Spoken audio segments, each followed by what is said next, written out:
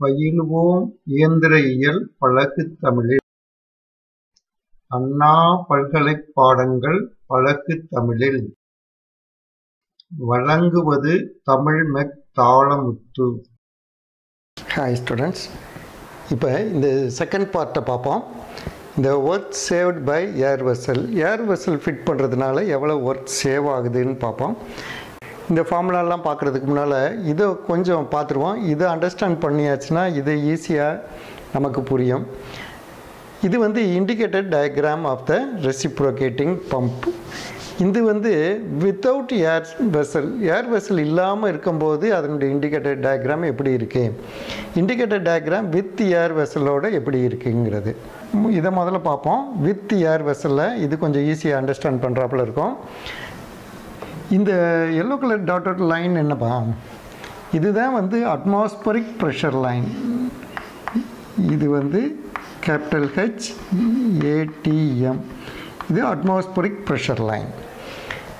இப்போ இதை வந்து EFன்னு வச்சுக்கிடுவோம். EF இங்கேயும் அதே மாதிரி EF. இந்த EFலேருந்து இது அட்மாஸ்பரிக் ப்ரெஷர் லைனுக்கு கீழே தான் எப்பயுமே என்னது இருக்கும், சக்ஷன் ஹெட்டு இருக்கும். சக்ஷன் ஹெட்டு வந்து ABயில் இருக்குது. ஆனால் AHFSங்கிறது என்னது, it is due to the ஃப்ரிக்ஷன்னால் ஏற்படக்கூடிய ப்ரெஷர் லாஸ் ஆர் ஹெட்டு. அப்போ அதையும் நம்ம சேர்த்துக்கிட்டோம்னா இங்கே A', B' வருது. இது செக்ஷன் சைடுக்கு. அதே மாதிரி இங்கே டெலிவரி சைடில் ஆக்சுவலாக இருக்கிறது என்னது, ABCD. இப்போ வந்து நம்ம ஃப்ரிக்ஷனையும் கன்சிடர் பண்ணுறதுனால இதனுடைய இது எப்படி ஆகுது, C', D' ஆகுது. அப்போ அடிஷ்னலாக இங்கே வந்து HFD, இந்த ஃப்ரிக்ஷன் லாஸும் அங்கே இருக்குது. அப்போ நம்ம என்ன படித்தோம், work done on the pump வந்து எப்பயுமே இந்த டோட்டல் ஏரியாங்கிறது படித்தோம். அப்போ இப்போ இந்த டோட்டல் ஏரியா வந்து என்னவாகுது, A', B', C', D' ஆகுது. ஆக்சுவலாக இந்த நம்ம ஃப்ரிக்ஷன்லாம் கண்டுக்கிடவே இல்லை அப்படின்னு இருந்துச்சுன்னா என்னவாக இருக்கும், ABCDயாக இருக்கும். இதில் ஏன் இந்த HSFங்கிறது ரொம்ப ஸ்மாலாக இருக்குது, இது மாதிரி ஏன் இப்படி பேரபாலிக்காக இல்லாமல் இருக்குது? இதில் வந்து இந்த டிஸ்டன்ஸில் மட்டும்தான் ஆக்சிலரேஷன் வெலாசிட்டிலாம் வேரி ஆகுது. ஆனால் இங்கே இந்த பைப்புடைய மற்ற லென்த்துலலாம் என்ன இருக்குது, ஒரே யூனிஃபார்ம் வெலாசிட்டியில் ஃப்ளோ ஆகிறதுனால இந்த டயக்ராம் வந்து இண்டிகேட்டர் டயக்ராம் வந்து A', B', C', D' ஆகிருக்கு. இங்கே வந்து வித்தவுட் ஏர் வெசல், இதுதான் நம்ம தனியாக இண்டிகேட்டர் டயக்ராம்னு சொல்லி ஒரு மாடியூல் பார்க்கும்போது by considering the friction on the delivery pipe and section பைப்பில் நம்ம கன்சிடர் பண்ணோம்னா அது வந்து இப்படி பேரபாலிக் இதாக மாறும் அப்படின்னு பார்த்தோம். இது ஏன் ஸ்லாண்டிங்காக இருக்குது, ஸ்லாண்டிங்காக இருக்கிறது வந்து ஆக்சிலரேஷனையும் கன்சிடர் பண்ணும்போது அது ஸ்லாண்டிங் ஆகுது. இங்கே வந்து யூனிஃபார்ம் ஆக்சிலரேஷனாக இருக்கிறதுனால அது ஸ்லாண்டிங்காக ஆகலை, ஒரே இதாக ஹரிசாண்டல் லைனாகவே இருக்குது. இங்கே வந்து நம்ம ஆக்சிலரேஷனையும் கன்சிடர் பண்ணும்போது அது வந்து ஸ்லாண்டிங் ஆகிடுது.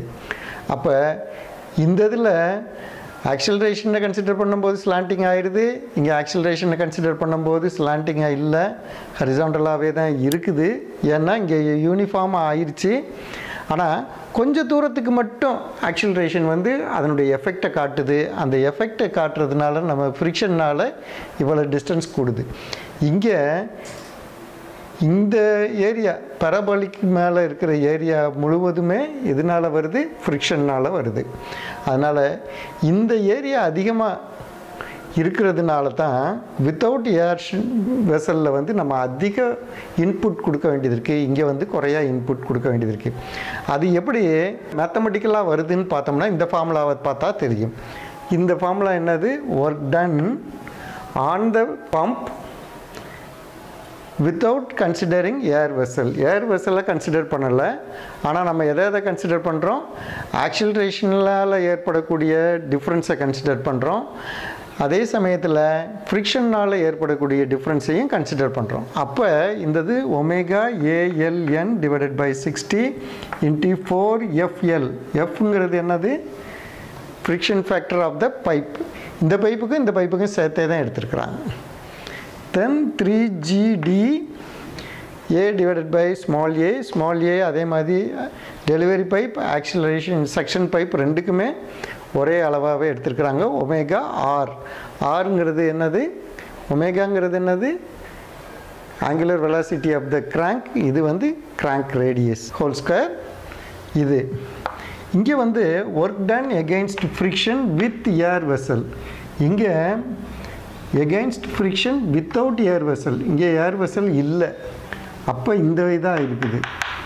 இங்கே ஏர் வெசல் இருந்துச்சுன்னு இந்த ஃபார்முலா என்ன ஆகிடுது? Omega ALN divided by 60 4FL divided by 2Gயாக இருக்குது. இங்கே 3Gயாக இருக்குது, இங்கே 2Gயாக இருக்குது. அதே மாதிரி A divided by A omega R divided by by ஒன்று வருது. இதுலேயும் அதே ஹோல் ஸ்கொயர் வந்துடுது. இந்த ரெண்டு இடத்துல தான் டிஃப்ரென்ஸ் வருது. இங்கே ஒன்று இருக்குது, இங்கே ஒன்று இருக்குது. இந்த ரெண்டு இடத்துல இதை விட வித்தியாசம் வருது. இப்போ நம்ம ரெண்டு இதையும் தனித்தனியாக ஃபார்முலாவில் எப்படி வருதுங்கிறத பார்த்துட்டோம். இப்போ ஒர்க் சேவ்டு பார்த்தோம்னா P1 minus P2 divided by P1. P1 இருந்திருக்கணும் ஏர் வெசல் மாட்டாமல் இருக்கும்போது. ஆனால் மாட்டினதுனால நமக்கு என்ன பெனிஃபிட்னு பார்க்கும்போது P1 நமக்கு கம்பேர் பண்ணணும். அப்போ P1 கீழே போடணும். P1 minus P2 divided by P1. அப்போ இதை சிம்பிளிஃபை பண்ணும்போது 1 minus P2 divided by P1. இங்கே 1 இருக்குது. இங்கே W1ம் W2வும் நம்ம P1 P2க்கு ஈக்குவல்னு வச்சுருக்கிறோம். அப்போ இங்கே ஒமேகா இந்த ஃபார்முலாவை அப்படி இங்கே எழுதியாச்சு, இந்த ஃபார்முலாவை இங்கே எழுதியாச்சு. எல்லா இதுவும் இங்கே கேன்சல் ஆகிடுது. இங்கே 3 மட்டும் மீதியாக இருக்குது. இங்கே 2 இருக்குது. இங்கே பை ஸ்கொயர், இங்கே வந்து ஸ்கொயர் இருக்குது, பை ஸ்கொயர் மீதி இருக்குது. அதுதான் இங்கே போட்டிருக்கு. 1 minus 3 divided by 2 by square. இப்போ இதையும் சிம்பிளிஃபை பண்ணோம்னா, இதுக்கும் வேல்யூ போட்ட இது பண்ணோம்னா 0.848. அதை வந்து பர்சன்டேஜில் சொல்கிறதுனா என்ன அர்த்தம்? 84.8. அப்போ ஒரு single cylinder single stroke reciprocating பம்பில் ஏர் வெசலை மாட்டியாச்சுன்னா நமக்கு எவ்வளவு குறையுது? ஒர்க் சேவ் ஆகுது 84.85. ஏறக்குறைய 85% நம்ம சேவ் பண்ணலாம். அதோடு நமக்கு என்ன பெனிஃபிட் கிடைக்கிது? இதில் டெலிவரி வந்து யூனிஃபார்மாக கிடைக்கிது. ஹை ஸ்பீடில் நம்ம ரன் பண்ணலாம். செப்பரேஷன்ங்கிற டிஃபெக்ட் உண்டாகாது. அப்போ நமக்கு வந்து ஏர் வெசல் மாட்டினா தான் இது வந்து ஒரு ரெசிப்ரோகேட்டிங் பம்பை நல்ல விதத்தில் நம்ம யூஸ் பண்ண முடியும். ஓகே, அதனால் நீங்கள் ஏர் வெசல்னால் என்ன, அது எப்படி ஒர்க் பண்ணுது, அது ஃபிட் பண்ணுறதுனால நமக்கு எவ்வளோ ஒர்க் சேவ் ஆகுதுங்கிறத கட்டாயமாக நல்லா மனசில் நிறுத்தி வச்சுக்கோங்க.